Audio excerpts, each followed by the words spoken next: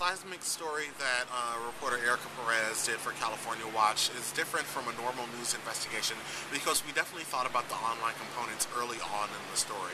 We knew that we wanted to have a database. We knew that we wanted to show exactly where these buildings are. So instead of, Erica just using the documents as a resource for the story, we collected these documents as the story was unfolding to make this database that regular people could access. The most difficult aspect of putting together the Seismic story wasn't actually building it, it was putting in new information, and we wanted to make sure that the information was up to date and that it was structured correctly. So making sure that the new information was getting in and that everything was correct was definitely the hardest part of it. So we distributed flyers around the UC Berkeley campus because a lot of the buildings featured in the Seismic story were based in UC Berkeley.